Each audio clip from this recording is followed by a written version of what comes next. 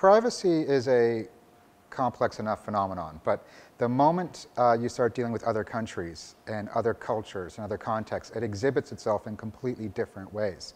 In many ways, the challenges are similar, but the way it exists within a country is dramatically different from one to the next. So we decided that instead of us from London trying to be some imperial force of like descending upon India and saying to India, you need to adopt privacy in the following ways, we thought the best way was to work with people in those countries already.